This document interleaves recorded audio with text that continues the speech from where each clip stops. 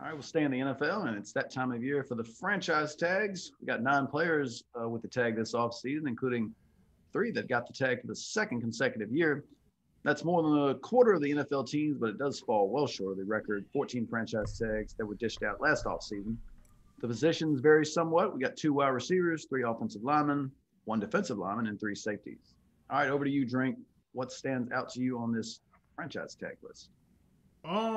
Well, I think first and foremost, what I did notice about this whole franchise tag situation in this offseason that I like was what the Bucks did in general, not just Chris Godwin, but how, you know what, let me backtrack. Let me talk about something else before I get into that. The NFL, right? These teams always find a loophole. No matter how clad iron these regulations are in the NFL, they find a way. What I find very interesting is this season they got a new term which is called a voidable year inside of contract. So basically, a lot of these guys, let's say the guy we was talking about earlier, Lavonte David, for example. Lavonte David, on the surface, it looks as if he signed a 2-year deal worth how many ever million. Technically, though, if you actually look in the fine print, he actually signed a 4-year deal. However, they had this new term called voidable contracts, or voidable years. So what they did is they made the last 2 years voidable until he gets to the 2nd year, and then they can activate the 3rd year, and then activate the 4th year, and so on and so forth. But since they're voided, you can't hit them as far as the cap go because those years on paper doesn't exist. Even though between the player and the organization, they do exist. It's one of these fine things. I find it fascinating how these teams are figuring out how to keep their players and stay under the cap at the same time. So I wanted to throw that out because I thought that was very fascinating. But on to the question, like I was saying about the Bucks. Well, we know what the Bucks situation was. You know, they had to figure out how do we pay Chris Godwin, Shaq Barrett, Lavonte Davis, and keep Tom Brady happy, and you know, that's not mess up with the dynamics of the team too much. So we got to figure out if we can move this piece for that piece, you know, so on and so forth. It seems to me the Bucks have figured it out because I think Shaq Barrett is going to get paid. I think he's going to get paid. You just did the 2-year deal with Lavonte Davis. So both of those guys, you got them covered. So you're like, all right, cool. Chris Godwin then's become your biggest problem. Oh, we'll franchise tag him. How you feel about being franchise tagged, Chris? Oh, I ain't really tripping. We make it to the Super Bowl again. That's all good. And then next year you can pay me. Like, it's not that big of a deal. Okay, cool. Now we happy with that. Hey, Antonio Brown, we probably going to bring you and Grunt back on the minimums. You know, no big deal. How y'all feel about that? Hey, bring it along. We with it. Tom, we're gonna reconstruct your contract so we can get a little more out of your contract. How you feel about that? Man, you know, I don't care. I'm gonna play until I'm 50. It don't matter to me. All right, cool. And the reason I'm fascinated with this is because this is what the Chiefs did. And we just seen what the Chiefs did. They made it right back to the Super Bowl again. They only lost 2 games on the season. It wasn't the best showing in the Super Bowl, but they were still there nonetheless. And why? Because they pretty much copy and paste. They paid the guys that they had to pay. And this is without the voidable contract thing, I might add. But they paid the guys they had to pay, and they made it happen. Patrick Mahomes, by the way, has done the same thing Tom Brady was doing in New England. He keep reconstructing his contract because he's smart enough to know it ain't all about the Benjamins. It's about these rings and the Benjamins. So he getting them both. So I liked it that. Now, if I had to go with, let's say, a surprise, right? Let's say a guy seen and I was like, wait, they franchise tagged him again? I thought Allen Robinson was gone because he's been talking about a contract all year. They kind of been like, yeah, man, we hear you. We know you better than any quarterback that's throwing the ball to you, but, you know, we'll get to it later.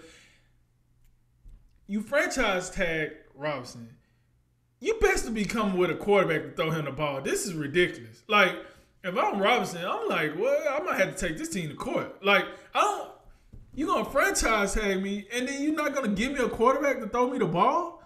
Like I don't know, but if I'm Allen Robinson, I might be raising some hell this year. Like I refuse to just be out here like with elite talent, ready for somebody to throw me the ball, and you keep every guy you can get off the thrift store, you keep signing him to throw me the ball. Listen, I'm not a charity case. You know what I'm saying? You know, I'm not out here raising money for the sick or the hungry. I'm out here trying to get paid. I need somebody to throw me the ball. I'm sick of this charity case crap. So I was a little surprised with that. Cam Robinson, I looked at that. I thought the Jags would move. I mean, like Cam Robinson hasn't been terrible. By no means that I'm saying he was a terrible left tackle. Matter of fact, from everything that I understand about Cam Robinson, he's been one of the better left tackles in the league. However, some told me that Jags was going to move on. I just thought they was going to move on, get some fresh legs in there, because like Jags, with Urban Meyer taking over the Jags, I just feel like a lot of stuff was going to get changed around because Urban Meyer wants the team a certain look compared to what Doug Marrone had and, so on and so forth. So I was surprised to see that re-sign. Leonard Williams. I don't know if this guy is he good? And the reason I ask is he got drafted really high by the Jets. Then they released him or traded him, whatnot. He got with the Giants. I don't hear his name a lot as far as a game changer, but it always around this time of year when it comes to franchise tags or contract extensions, something like that. That's when I hear his name every year. It don't stick out to me as far as what he does on the field. You might pay him a little more attention than I have. That's why I asked, like, is he good? I don't know, but I'm a little baffled with that, I guess to say. And then the last one was the Saints. I see.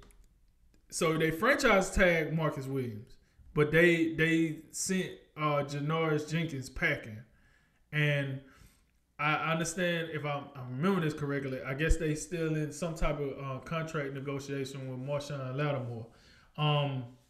So I'm worried about that secondary. I'm glad they brought back Marcus Williams at least, but that secondary look like it might take some hits this season. It don't look like they'll be as tight. And granted, I'm not saying the Saints secondary was world beaters from the start, but it was good enough to get the job done. You know what I mean? With Lattimore, Jenkins, and et cetera, et cetera. It was good enough to get the job done. Now you're losing a couple of those pieces. And you still got a quarterback situation to figure out. So let's see how that goes. But as far as like sticking out to me, I just really like what the Bucs did. I think a lot of teams should take the approach that if you can, what the Chiefs did last year, what the Bucs did this year, try to bring those pieces back. Let's run it back. Let's try to make something happen, and let's see where it goes. So I'm gonna say the Bucs, and not just Chris Godwin though, just the whole mix of everything. How they got everybody under the salary this year.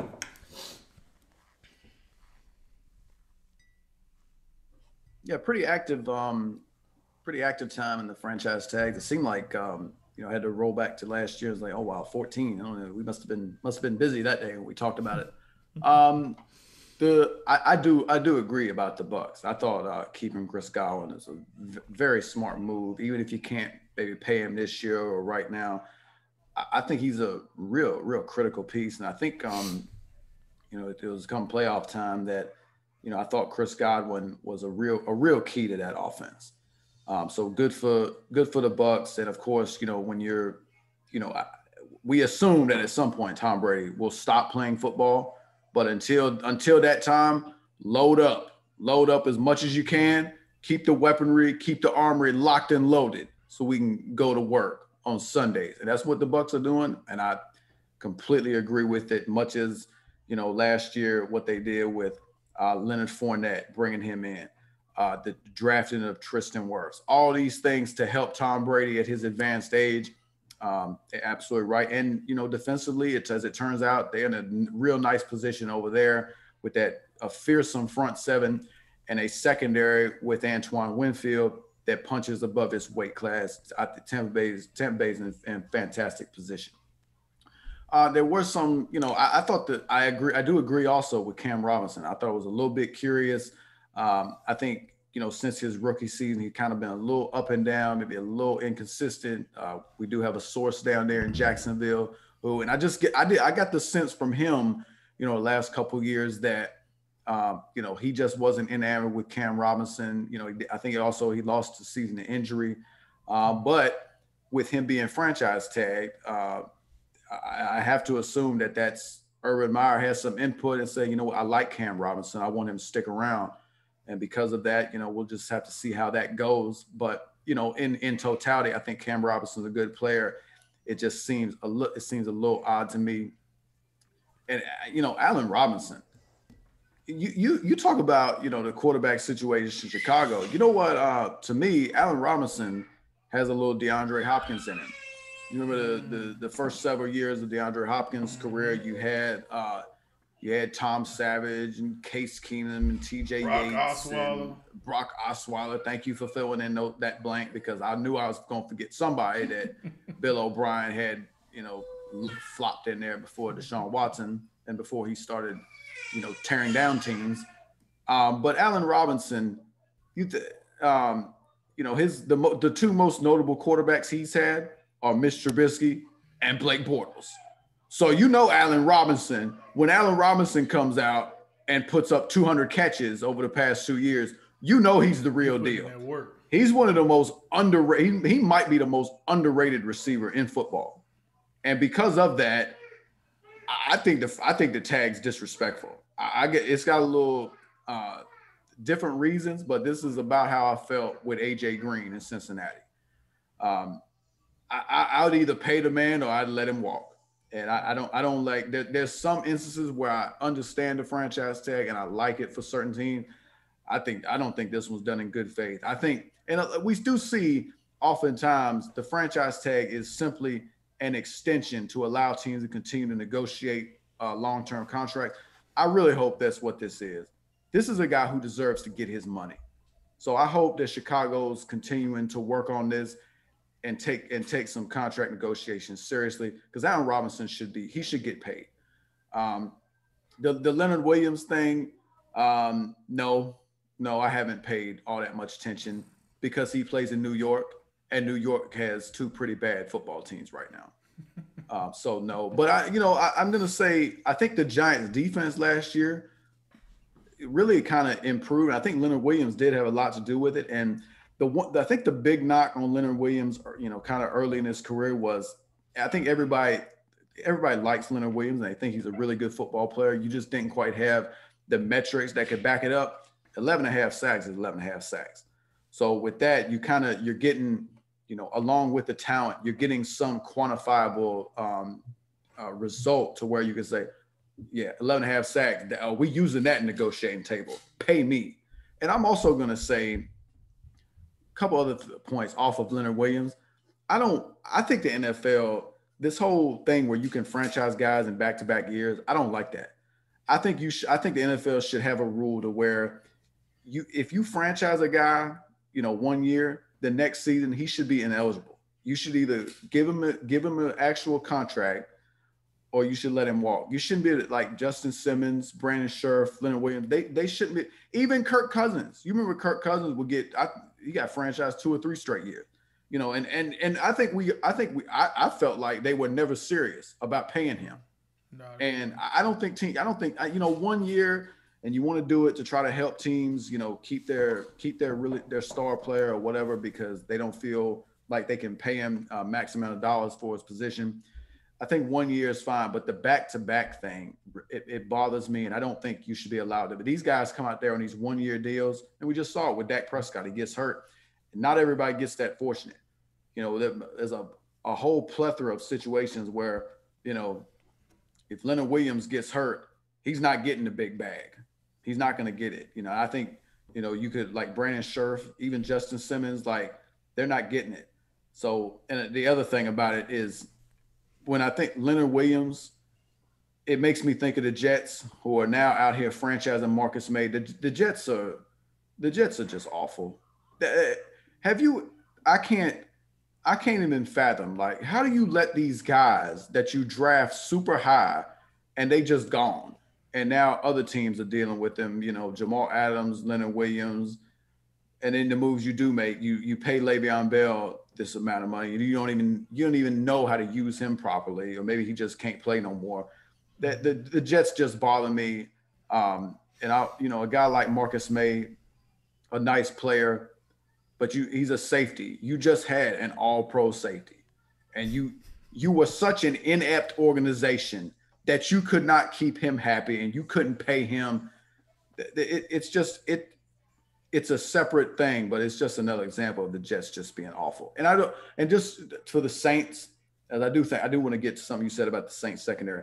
I think that the Janoris Jenkins thing, I don't think it's that big a deal. I think guys this time of year, and we've seen it, teams are just trying to shed salary, and some of these veteran guys, I think it becomes an age game.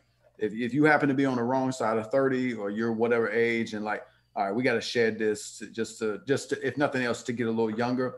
But I still think there's a lot of good things in that secondary. You got Lattimore. You're going to keep Marcus Williams with this, Malcolm Jenkins. And don't forget about guys like C.J. Gardner-Johnson, who's a very versatile player, can play nickel. Don't forget about P.J. Williams. I still think there's a lot in that secondary that they could be okay. The bigger issue for them will be quarterback, of course. Yeah, I guess my comment comes off if negotiation with Lattimore goes left. I just think they secondary gonna take a big hit. If they can't lock up Lattimore, then that'll be a huge deal. But if I had to say, I gotta believe they'll get that done. And Lattimore is an elite corner in this league. I think he's top 5. I gotta believe, since they're doing this with Marcus Williams, they feel very confident that they can handle the Marshawn Lattimore negotiations.